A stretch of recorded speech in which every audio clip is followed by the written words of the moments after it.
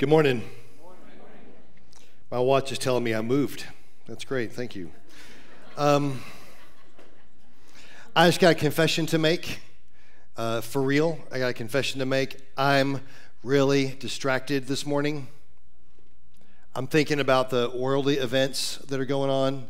I'm thinking, how can this have happened? And I'm really torn by it in a lot of different ways. I hope you are too.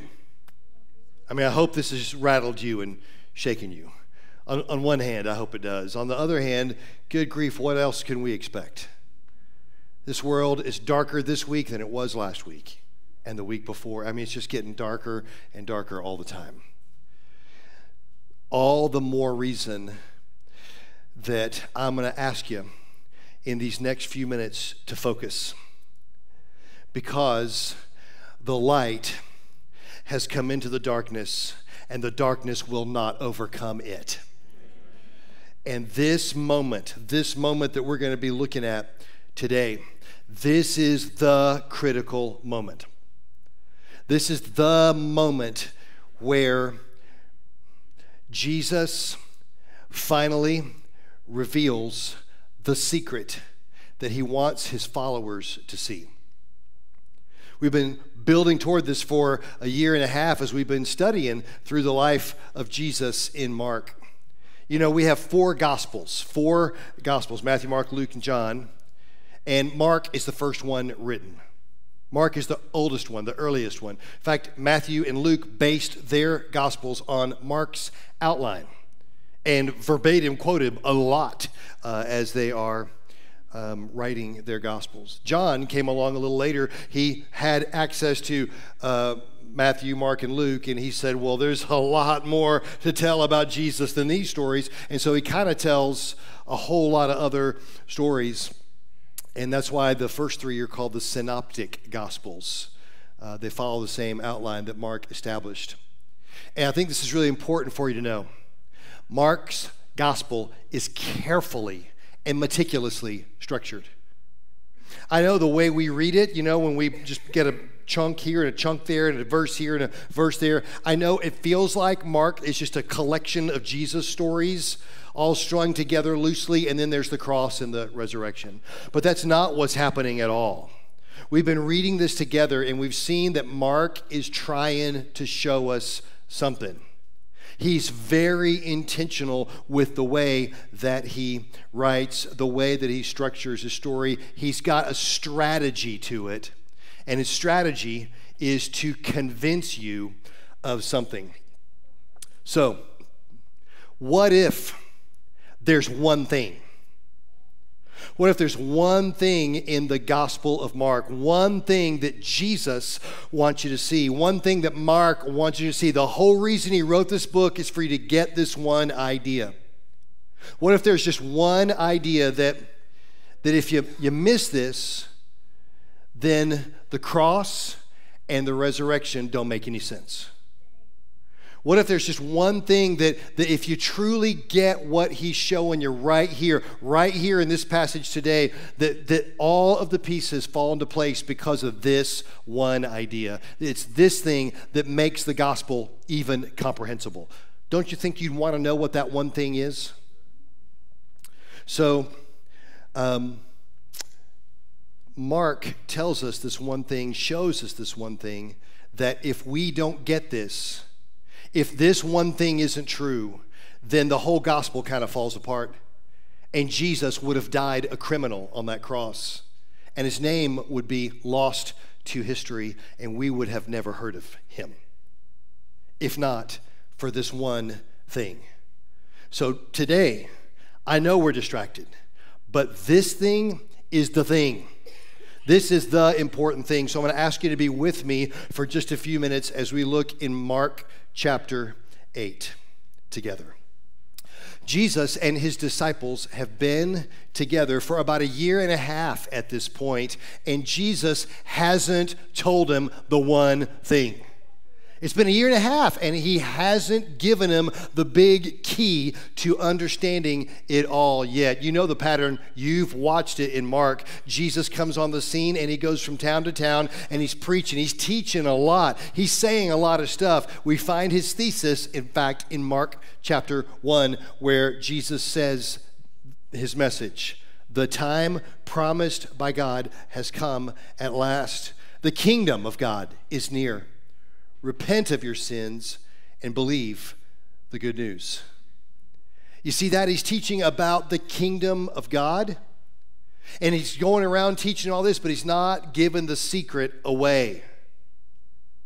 Now, one thing that we noticed, and we looked at it last week, was that as Jesus is teaching, he's really kind of teaching on two different levels. Right? Did you see that last week? He's got shallow level, surface level, that he teaches everybody. The crowd's coming and going, and he's talking in parables. You know, he's kind of speaking in riddles almost. You know, he's just kind of giving them as much, the Bible says, as they can understand. So he's loading them up as much as he can, but then there's a deeper level, right? He's been teaching everybody, and people don't quite get it. Even the disciples don't quite get it. So Jesus brings the disciples. He says, come on, lean in, lean in. I got more for you. I got deeper for you. I got something powerful for you. And he's teaching on two different levels. We saw it a little bit again last week. Jesus teaching the disciples. He says this. He says to them, anyone with ears to hear should listen and understand. Listen, understand. He goes on and he says, pay close attention to what you hear. The closer you listen, the more understanding you'll be given. He's saying, come on, guys, I need you to lean in. There's something big here. There's something powerful here that I'm saying, but I'm not really saying.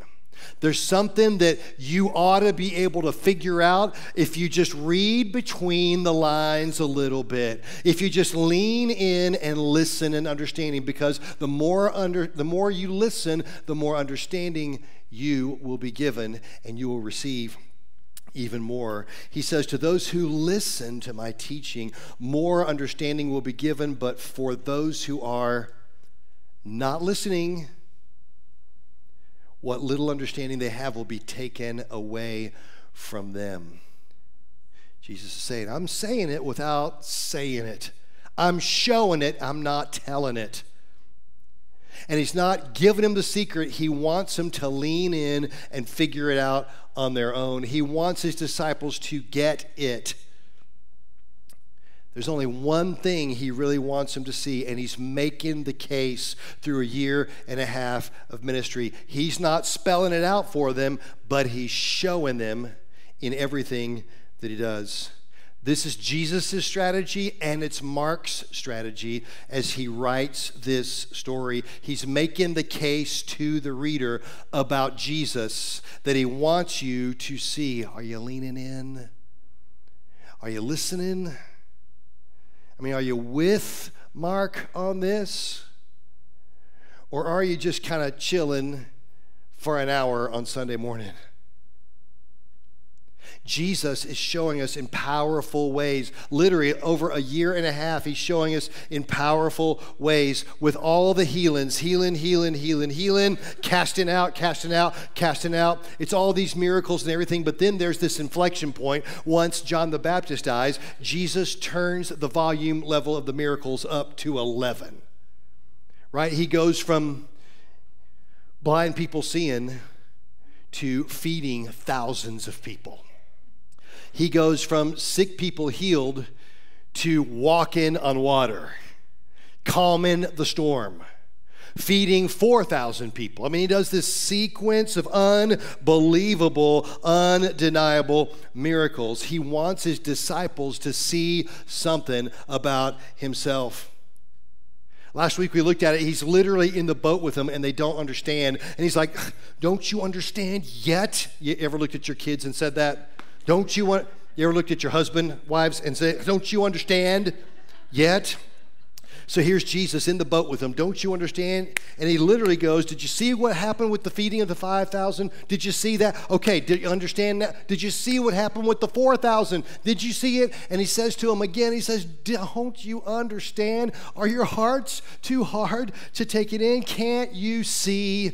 Yet he's showing them something that they still haven't seen yet.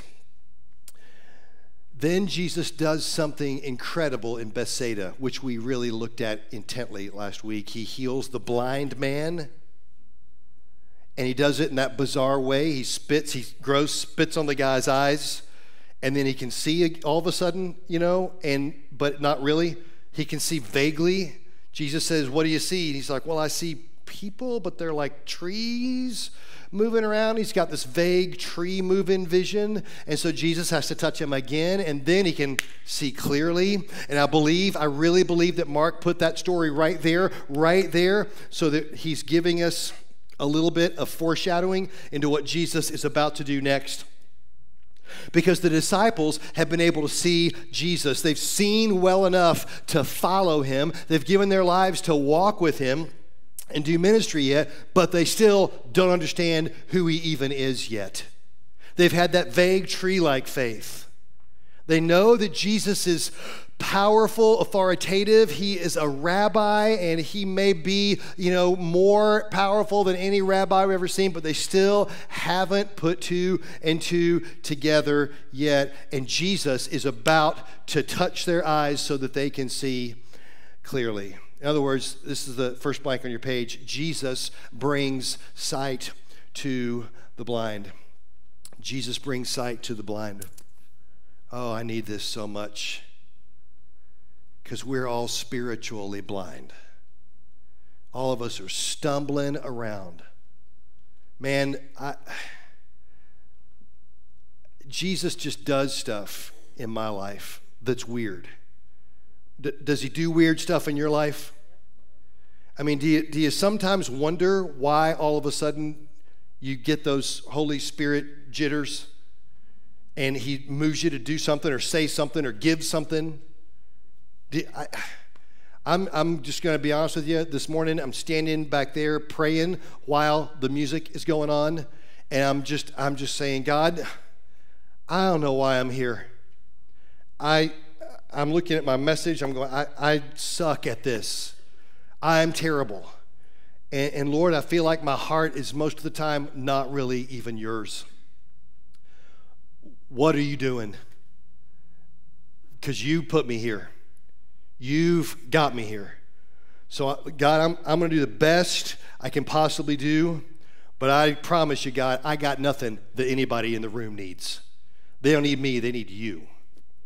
I need you.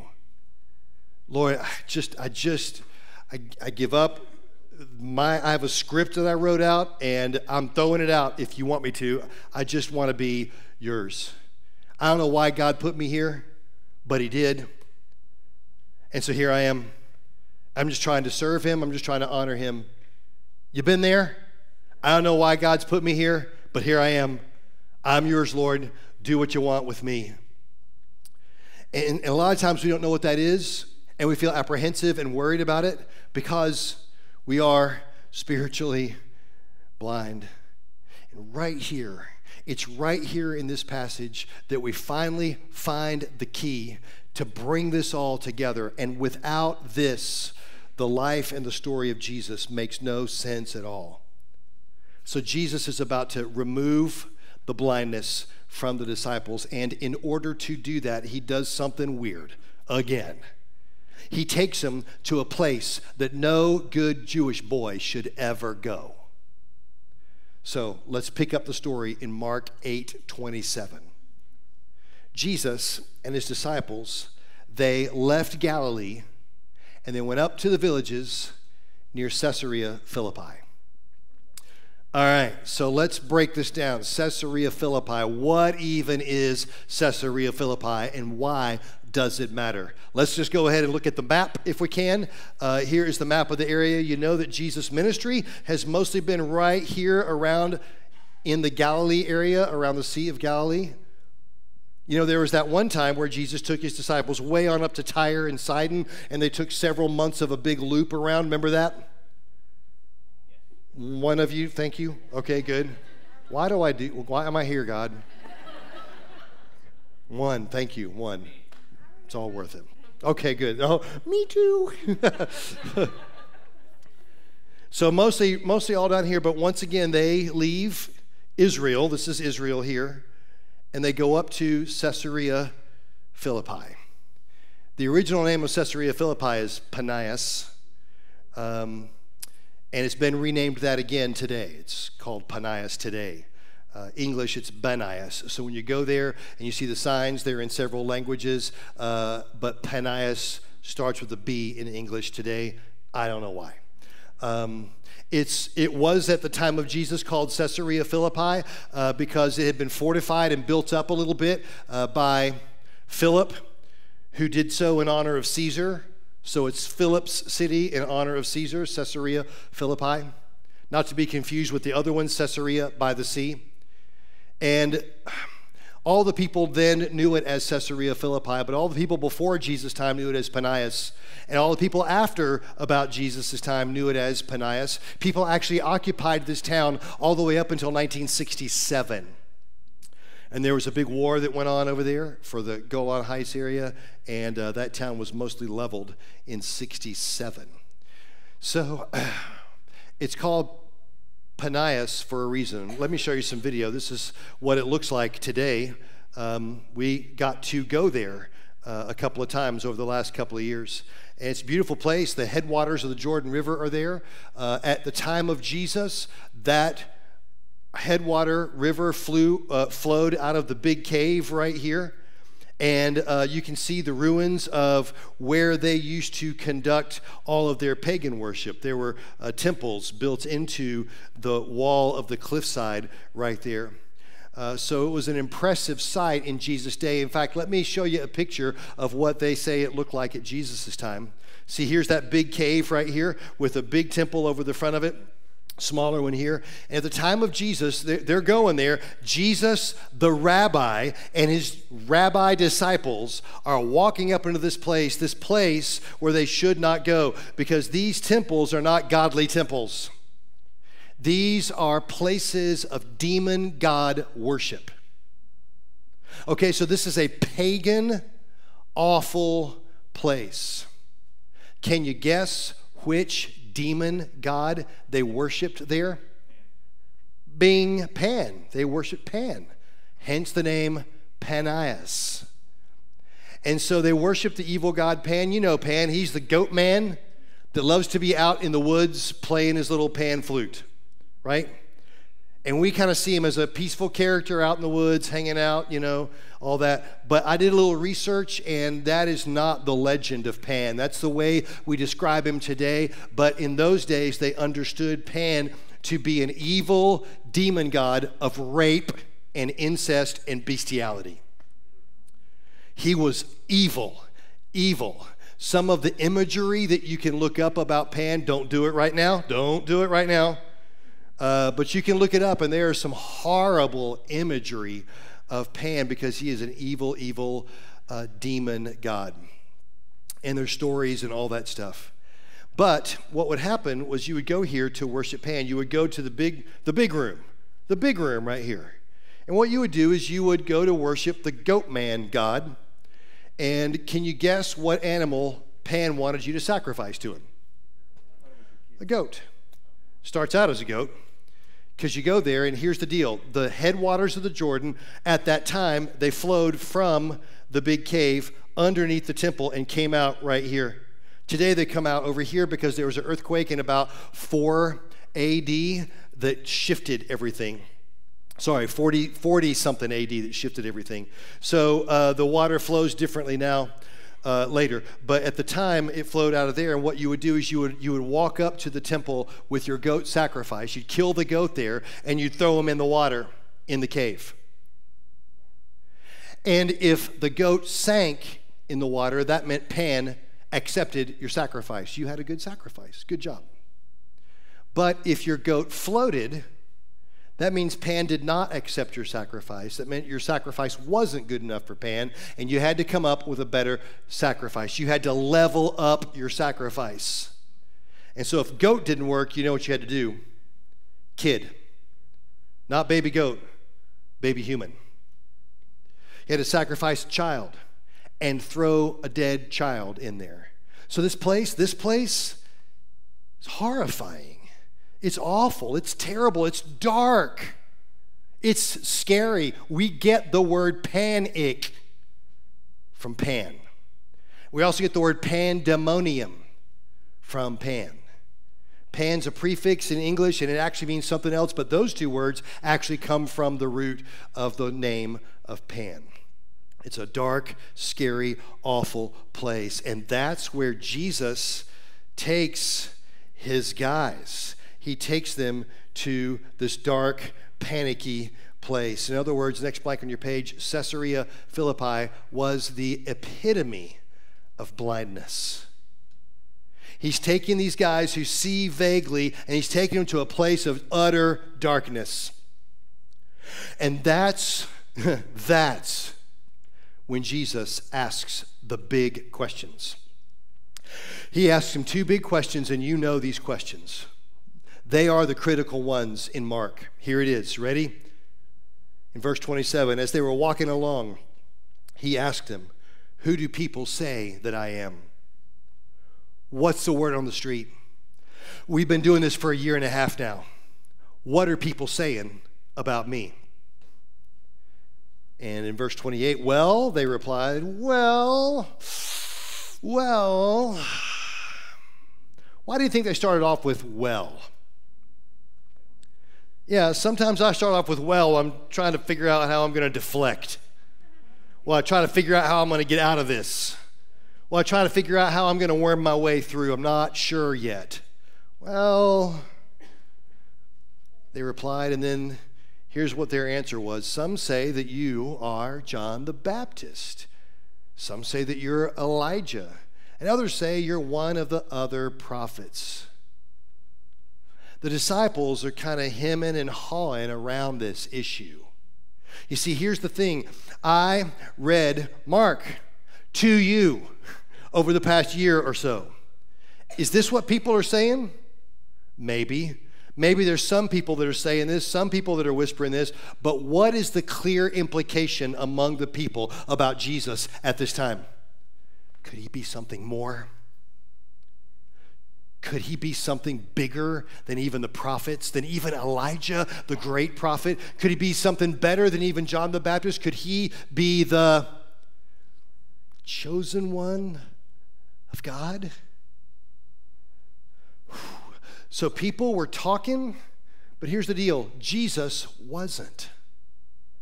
See, for a year and a half, he'd been teaching about the kingdom of God, and he's been showing them who he is, but he's not revealing who he is. So it seems like everybody's talking about it. Everyone's buzzing around the corner, in the corners going, hey, could he, have you seen this guy? Do you know what he did? Could he really be? Shh. And everyone's saying it about Jesus, but nobody's daring to say it to Jesus. Especially the disciples. Because they're the ones walking with him. You know, they're the ones hanging with him.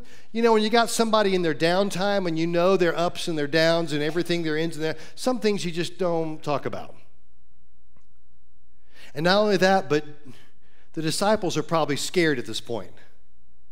They're probably a little scared because Jesus has been harsh with them lately. Right, the last 2 or 3 stories we've read, Jesus has gotten real stern with them. Don't you understand yet? And clearly they don't understand anything. Clearly, even though they've seen Jesus at work time and time again with the volume up to 11, they still don't get it right. So better to just kind of hem and haw than to come out with it. But that's when Jesus hits him right between the eyes. Jesus looks at him and he says to him, but who do you say that I am? Now, in my mind, I got a little bit of an imagination. Not much. But in my mind, this is when it gets real quiet. They've all been like, ooh, this guy over here said you were John the Baptist. Ooh, this one said you could be Isaiah. This one said you could be Elijah. Maybe you're Moses reincarnated, They're saying different things, but Jesus asks them, who do you say that I am? This is the question for you and for me. This is the critical question for all of us. Who do you say Jesus is? And I don't want to hear it. Listen to me, I don't want to hear it. I want to see it. You hear me?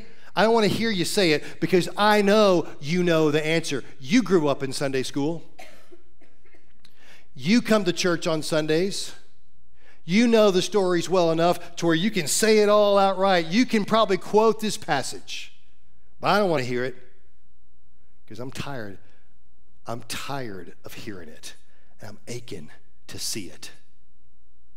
I'm tired of Christians blowing smoke and quoting their favorite passages and living like hell all week long. I'm tired of it, aren't you? Doesn't it break your heart? Doesn't it exhaust you and deplete you? Jesus looks right at his disciples right there in that dark, sick, horrific place, and he says, who do you say that I am? You, American Christian, you're living in a dark, sick place. You're living in a sick place where we celebrate our pride, where we murder unborn children by the generation, it seems. You're living in a dark, sick place where bullets are flying at presidential candidates. We're living in a dark, sick place. Who do you say that he is? Because you can say it, I know, but I'm looking for something. I'm looking for something out of you. And that's when we get real quiet. That's when we drop our heads. Don't make eye contact. Don't want to have to answer out loud. Jesus gets harsh sometimes. I don't want to make any waves. I don't want to embarrass myself or anybody else. I'm just gonna not make eye contact. Hope he calls on someone else, not me. Oh, look at those rocks right there. And I feel like that's how we live our lives. We're in a dark, dark world, desperate to see who he really is, and we're just keeping our head down. Don't call on me. And in that quiet moment, again, that's my imagination, in that quiet moment, that's when one voice blurts out an answer. And you know who it is. Who is it? It's Peter, who always blurts out an answer, right or wrong. And Peter says it in Mark 8:29. Peter says, I'll tell you who I say you are. You are the Messiah. You are the Messiah. Listen, here's the thing. In Mark, nobody has ever uttered this out loud in front of Jesus before. Nobody has said this to him. You definitely get the sense that people are buzzing around the corners about it, but nobody's saying it to him. I wonder if all the other guys in the circle, if their eyes didn't get really big. Dang, he just said it. I can't believe he just went there. Holy cow. I'm not looking. Jesus is going to have fire come from his eyes and strike Peter down right now. He did not just say that. But he calls Jesus the Messiah. You know the Messiah. The Messiah is the one that the Jewish people have been hoping for, dreaming of, praying for, living for generation after generation. The promise of the Messiah dates all the way back to Genesis, right after the fall. And so we see all throughout the Old Testament, all throughout Jewish history, there's prophecies about the one, the chosen one of God, sent by God to what? Bring justice to the nations. We think about Messiah and we think of my personal Lord and Savior, Jesus Christ. He saves me. Did he save you? That is the way Jesus does it. But what is the promise of the Messiah? That he is going to bring justice to the nations. That he's going to come and conquer everything. He's going to set up the kingdom of God once and for all. He's not bringing you peace and not you peace, but maybe you peace. He's not doing that. He's setting up the kingdom of God. Look at some of the prophecies of the Messiah. Isaiah 42. Look at my servant, whom I strengthen. He is my chosen one, who pleases me. I have put my spirit upon him, and he will bring justice to the nations. And then later in Isaiah 61, these are the words of the Messiah. Look, the Spirit of the sovereign Lord is upon me, for the Lord has anointed me to bring good news to the poor. He has sent me to comfort the brokenhearted and to proclaim that captives will be released and prisoners will be freed. He has sent me to tell those who mourn that the time of the Lord's favor has come, and with it the day of God's anger against their enemies. So to all who mourn in Israel, he will give a crown of beauty for ashes, a joyous blessing instead of mourning, festive praise instead of despair. In their righteousness they will be like great oaks that the Lord has planted for his own glory. Oh man, festive praise, celebration instead of mourning, beauty instead of ashes, and we take it so for granted. He's promised that despite the world burning around you and turning into ashes, you will be a person of beauty. You will be a nation of priests chosen by God to have the blessing and be the blessing. Peter, next blank on your page, finally saw it. He finally saw it. That Jesus is not just a powerful, spiritual, authoritative rabbi, but that he is God's chosen deliverer of his people, God's own sent one, the one that they had been hoping for and dreaming of. And it's this declaration that Peter makes. This is the declaration that is the breakthrough that Jesus has been building toward for a year and a half. It's this breakthrough moment that changes everything about Jesus' ministry. When you read it in Mark, everything about Jesus changes from this moment on. His language changes, his tone changes, his actions change, his direction changes. Miracles completely change. All of his teaching changes. Everything about Jesus and his ministry changes after this one breakthrough moment when they finally wake up and see the light that Jesus is not just a good teacher. They go from vague tree vision of Jesus to seeing him with true clarity. Mark's version of this story kind of ends here, and then they pick up with another story. But fortunately, Matthew tells the story almost verbatim, but then gives us a little extra information that you might be expecting here. Here's what happens next. Peter says, "You're the Messiah." And Jesus replies in Matthew 16, "You are blessed, Simon, son of John, because my Father in heaven has revealed this to you. You did not learn this from any human being. Listen, I've been showing you, and not telling you. And finally, God has removed the scales from your eyes. He's allowed you to see clearly, and God has given you this clear understanding. And so he says to you that you are Peter." Listen, Jesus does weird things. You know his name wasn't Peter, right? You know his name. What was his name? His name was Simon. It was never Peter until the day Jesus met him. A year and a half earlier, Jesus met him, and it's day one. It's the day Jesus meets Peter. They bring him, and they're like, "Simon, this is Jesus. Jesus, this is Simon." And what's the first thing Jesus says to him? "No, I'm not calling you Simon. From now on, you're going to be called Peter." And Simon's going, okay, it's Simon. Weird. Why would and what does Peter mean? Come on, let me hear it. What does it mean? It means rock. So he's calling him Rocky for no apparent reason. Peter's not like rock, Adrian. He's not like that. And he's not strong. He's not immovable like a rock. He's back and forth. And day one, Jesus gives him this nickname, Rocky. And Peter, no wonder Peter doesn't follow him at first. No wonder it takes a while. It's later when Jesus is in the boat with him and does the miracle with the fish, that's when Peter goes, okay.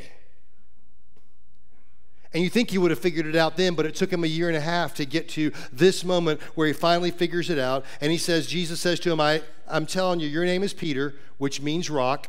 And upon this rock, this thing you've just said, this confession, this declaration you've just made, upon this rock, I will build my church, and the powers of hell will not conquer it. Amen?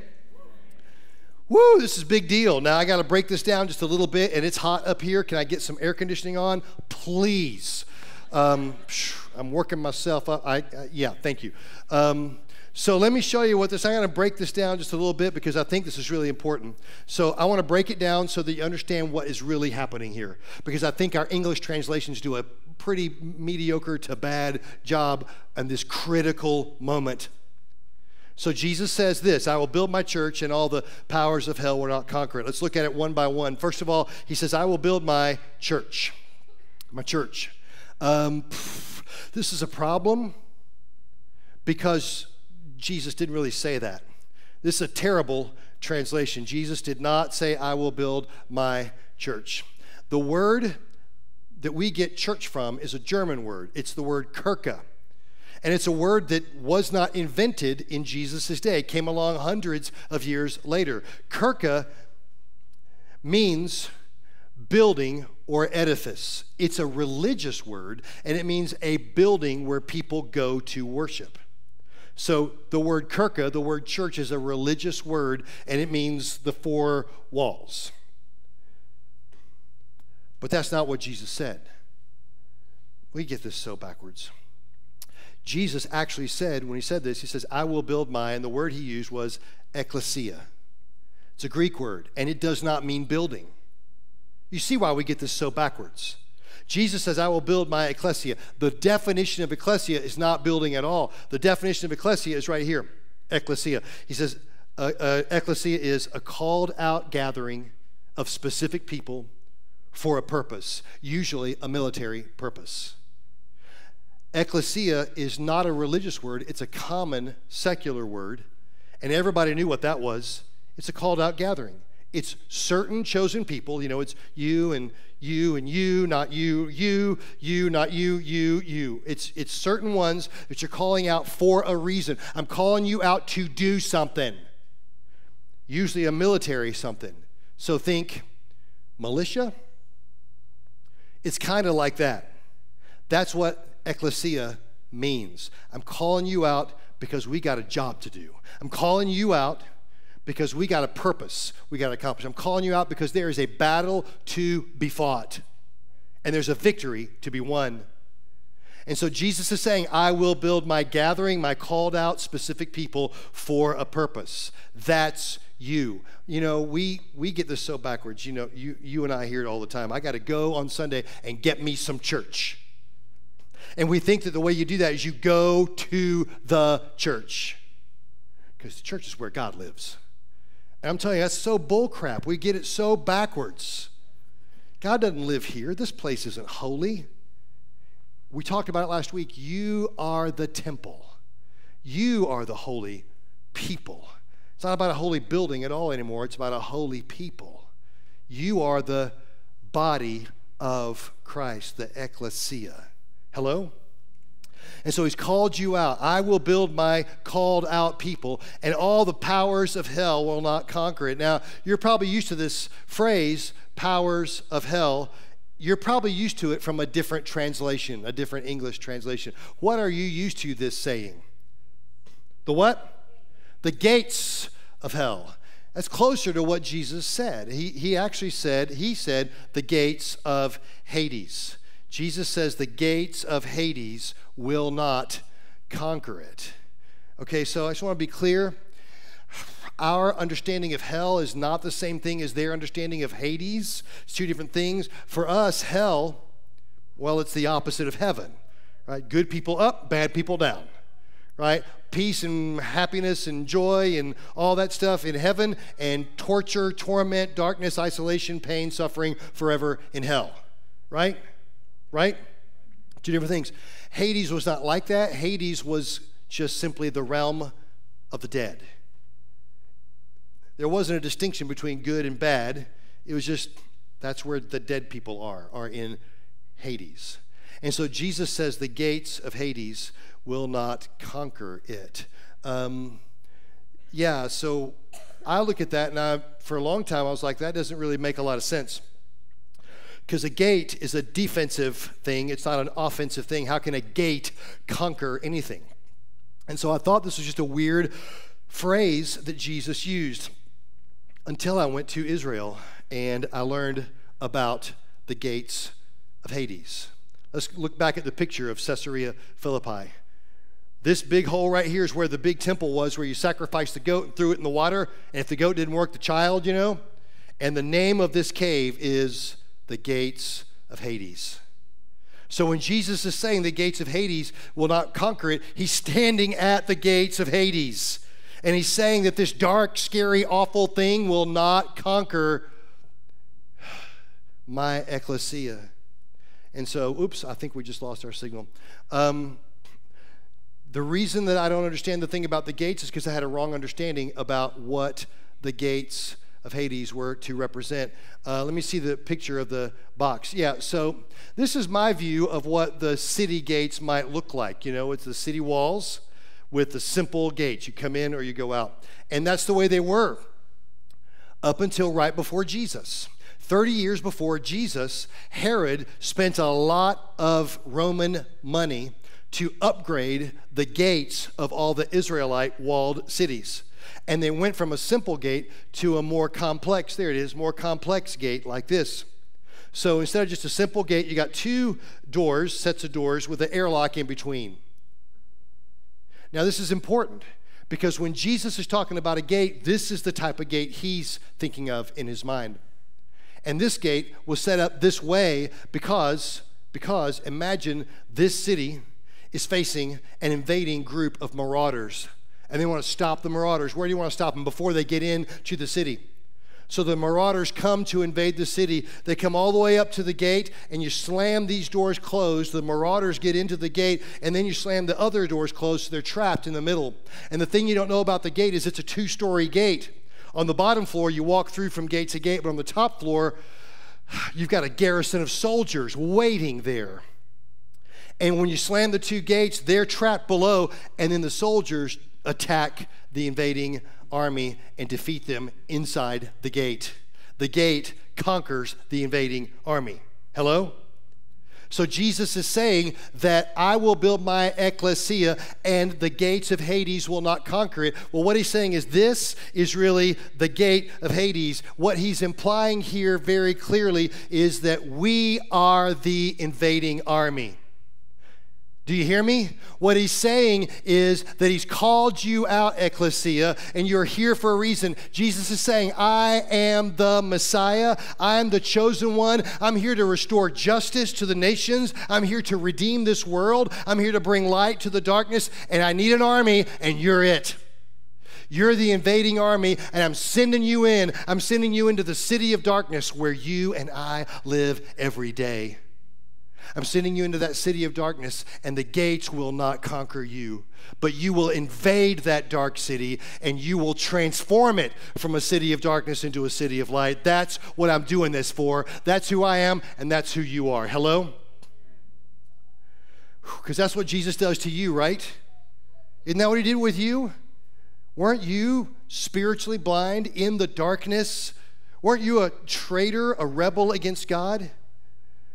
Didn't you deserve his punishment? But instead, he sent his son to die in your place, to become the sacrifice for your sin. And hasn't he invaded your life now with light, transforming you into a completely different person? Hello? Am I talking to a bunch of statues right now? Isn't he changing you? Isn't he making you new? Isn't he bringing the light into your life? Aren't you walking away from all that old darkness, leaving behind all that pain and shame of the mess that you made in your life before, and now stepping more and more into his glorious light? And that's what he wants to do in America in the 21st century. That's the reason he's called you out. The reason he's brought his light into your life is so that you will charge the darkness like an invading army and bring the light into that dark world. We are his answer. He is the Messiah, and we are his army. And that's what we're here for. Do you take it for granted? Do you feel like this is what you get weekly to kind of get recharged, your batteries recharged, so that you can face another week? Or are you attacking another week? Are you stepping into the darkness on behalf of the Messiah and saying, God's chosen you, come with me, because nothing's ever going to be the same in your life anymore? It is awful quiet in here for an invading army. So that's what I'm going to ask. It's the last blank on your page. Do I really understand who he is? Do I really understand who he makes me? Can I see like Peter saw? Do I get it? Or is Jesus and his purpose for me still a vague, dim, moving tree? Oh, I hope you see it. I hope you see it. Our world needs you to see it. Our world is dark and getting darker. Your coworkers need you to see it. Your family needs you to see it. Your neighbors need you to see it, because they need the light that comes from the chosen one of God. Let's pray together.